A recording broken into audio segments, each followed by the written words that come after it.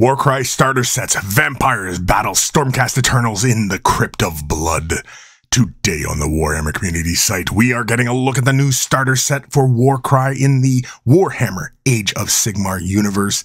Yes, it's vampires versus Stormcast, and it looks like a set with some really wonderful terrain. It looks like the vampire set of terrain, so this new season of Warcry may revolve around fighting it out in these crypts, maybe more city-like terrain.